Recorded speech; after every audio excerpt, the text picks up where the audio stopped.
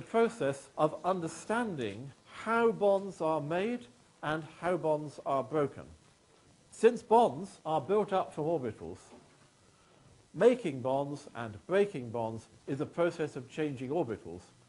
When we nowadays write on organic mechanism, we are describing in a visual way the exact process of how these bonds are made and broken.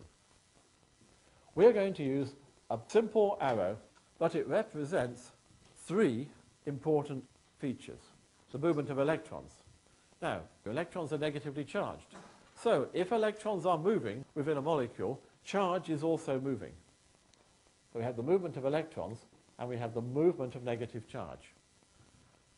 And these electrons are moving from features in the molecules, lone pairs, or pi systems, or sigma bonds. So the orbitals that carry those electrons are changing in that process. And that means that there is a change in orbital overlap.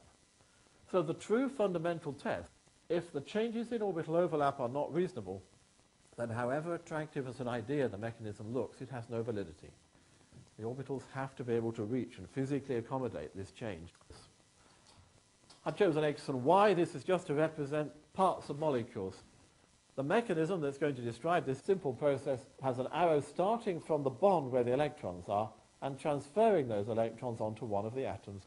So I could write that in the fashion at the top here or in the fashion at the bottom. I could take the electrons from the bond and put them on Y at the top or on X at the bottom. So there's two possibilities for this process of breaking a bond. You need to look at the structures that are built up. It is the degree of charge stabilization in these products which is going to determine which direction of these two possibilities that change in bonding is going to take place.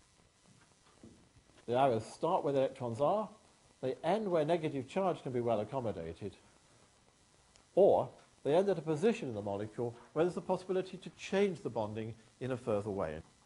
So there's our first example. This is referred to as heterolytic cleavage. Hetero is different, lysis is cutting. Heterolytic cleavage is cutting the molecule up into two different forms. In this case, an anion form and a cation form.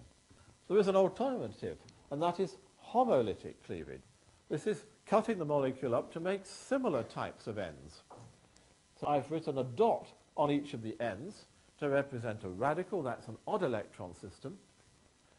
I've taken a pair of electrons from the sigma bond, and I've moved that pair of electrons, one in one direction and one in the other direction in the mechanism, to leave one electron associated with X and one associated with Y.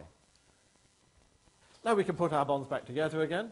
The radicals could recombine, so we can take an arrow from each dot and bring them into the center of the molecule where the bonding is forming, and the organic chemist decided to use a single-headed arrow as the representation for one electron moving, whereas if we're making bonds from charged building blocks, here anion reacting with cation, that's two electrons moving, and we use a double-headed arrow.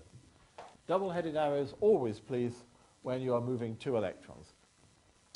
On the left we have starting materials going through to a product. We've made a bond. The arrow that joins those two together is a reaction arrow. So we're using arrows in totally different ways here. This is to describe the mechanism. This is to describe a step in the process where a chemical change has occurred. And for this reaction arrow, strictly speaking, that form of reaction arrow is representing an irreversible chemical change, one which has a strong driving force and is going in only one direction. However, many chemical reactions are more finely balanced than that, and many can go in either direction. So whether you start with a pair of structures that becomes a product, or you start with that alternative material and go back the other way, both processes can be reasonable. So those examples are referred to as reversible, because they can go backwards and forwards.